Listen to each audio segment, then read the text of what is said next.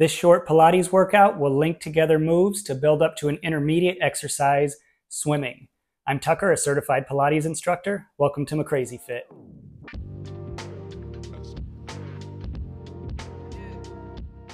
And we'll start right here. I'm on my knees. Sitting or standing is fine as well. Hands down at the sides. Exhale to shrug the shoulders up and down, keeping that core tight.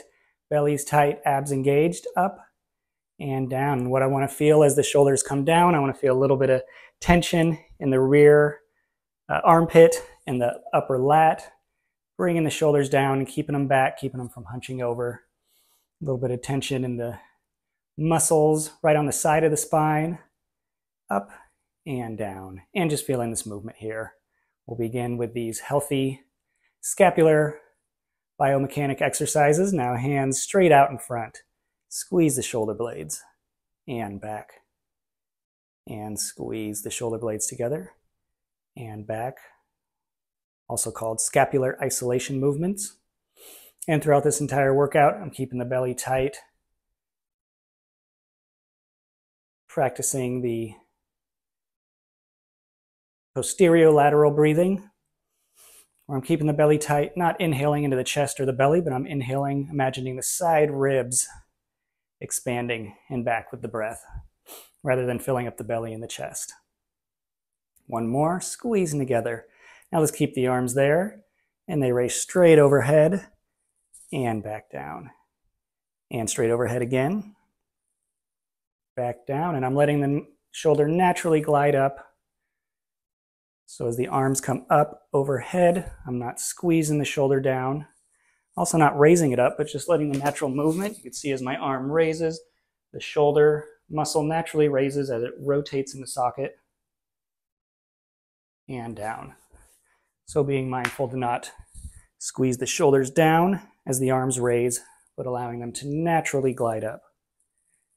And return to start, and still feeling that little bit of tension in the rear armpit and the lat as the arms come back down, keeping the shoulders back. And one more. And straight onto all fours. And again with the scapular isolation, so I'm standing strong, hands under the shoulders, knees under the hips, and squeeze the shoulder blades and back to start. Squeeze the shoulder blades and back. A few more.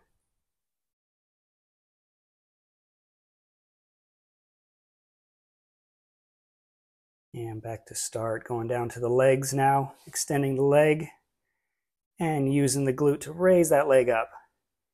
And down, tap, and up. Keeping the leg straight, toe pointed. And really engaging this glute muscle and not anteriorly tilting at the top here or bending the leg to engage in the hamstring. So you can see when I'm just using the glute, leg straight, only coming right up about to this height. I could tilt, anterior tilt, bend the knee and get a little higher, but we're just isolating the glute as much as possible, only able to come up to about this height, again without overarching. Two more. Belly's tight. And in, other leg. Out straight, exhale, squeezing the glute. Still keeping that belly tight, pulling it up and away from the mat. Inhale down, exhale up. Just coming up to the height where I'm still engaging the glute without arching, without bringing the hamstring into it. And that's the exact feeling we're going for when we get down onto our belly and get closer to the swimming exercise. Two more. And in, and let's come all the way down.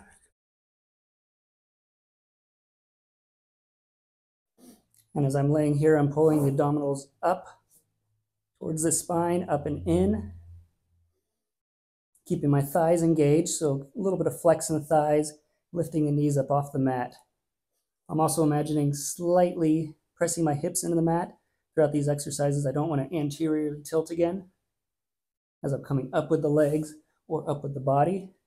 Don't want to overarch the back, so I'm almost pressing the hip bones in the mat. Not very hard, but just kind of getting that feeling of slight posterior tilt with the pelvis. And we're going to start with the legs. So again, just squeezing the glute, so firing the quads, squeezing the glute, lift that leg off the mat, and back down. And exhale, other one comes up, and down. And continuing that, exhale, up, squeeze the glute, and down. Now we can also be resting head on the hands up here. I'm just going to keep my head up so I can talk. And we're not bending the knee, trying not to engage the hamstring, all glute here. So legs are straight, thinking about the foot being pulled down and away as it comes up. 2 more. And only need to come up about 4 or 5 inches off the ground with the foot. And rest. And now let's move to the upper body.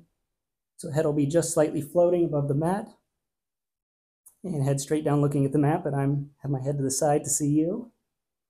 We'll exhale, squeeze the shoulder blades, lift the head and upper trunk off the mat.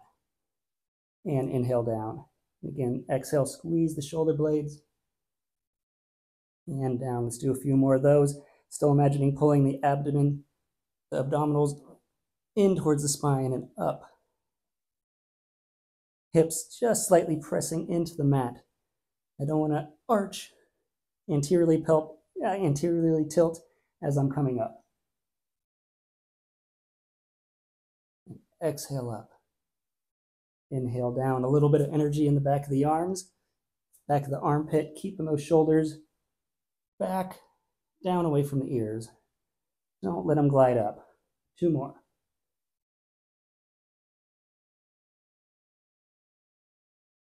And rest. Let's press back into child's pose, get a little of the tension out of the lower back. Feet can be wide apart or close together.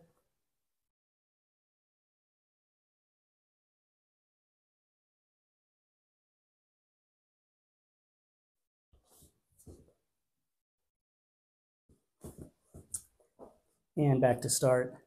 And again, belly's tight, very slight posterior pelvic tilt to keep me from arching out like that. This time we're bringing the arms overhead and allowing the shoulders to naturally glide up as from before. So arms are up here, I'm not pulling them down. And this time everything will come up. So inhale, belly's tight, pulling the abdominals in towards the spine. Exhale, everything up and down. Exhale, everything up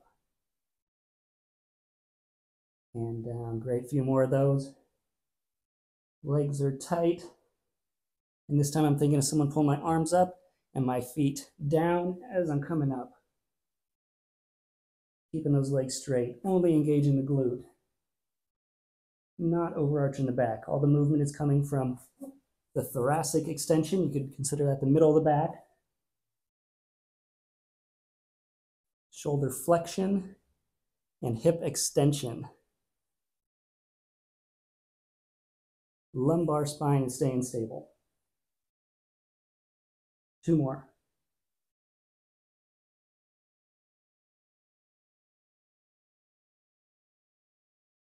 And rest, and this time let's just bring the feet up and gently let them fall side to side. Getting a lot of work in the hip extensors, the glute, and all those muscles running along the side of the spine. Spinal extensors. And back to start. So now we'll move into swimming. Belly's tight, pulling the belly away. Inhale, exhale, everything comes up. Right arm, left leg tap. And then left arm, right leg tap. So alternating arm and leg. And we're continuing that. Breathing at a comfortable pace. Someone's pulling up on the arms, pulling down on the legs. Legs are straight. Only the glutes engaged. Shoulders, keeping them, those hands up. Shoulders are working. Still breathing, pulling the belly in and away from the mat. And let's go 5, 4, 3, 2, 1, and down. And let's come back into child's pose again.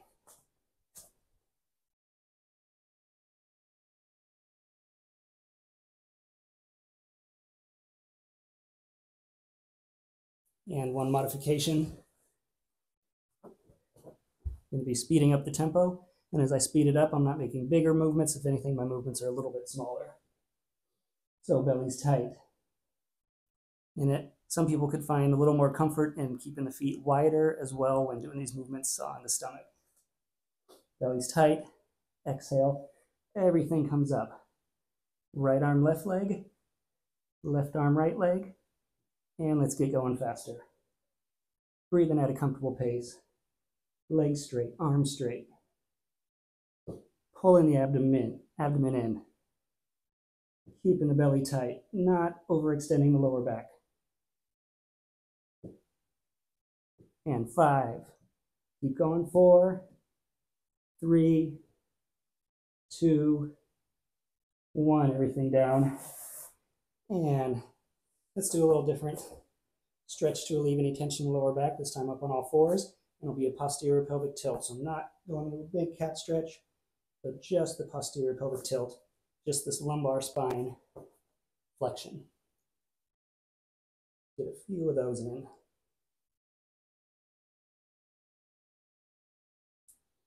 If you enjoyed this video, please make sure to subscribe to the channel so that you don't miss any of the workouts. And I'll link my entire Pilates how-to guide. It's only getting bigger. Thank you for joining me. I'll see you at the next workout.